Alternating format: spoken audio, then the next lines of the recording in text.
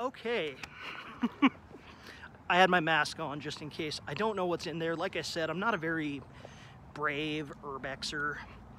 I'm just a guy who wanted to document a building before it got torn down, and you know, I guess maybe that's part of the excuse me, maybe that's part of it, you know, getting a little more brave, is to not be so worried. But there was a guy who just drove by.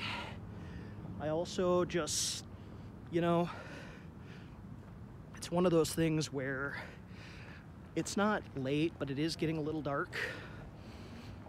And let's see, yeah, I guess, like I said, behind me, gosh, I can't work this camera worth crap. I'll take another video, but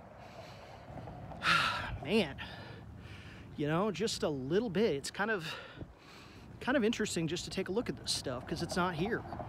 So anyway, this has been Ben, and like I said, I just wanted to document this here. This is a part of, in my opinion, it's a part of Sioux City history.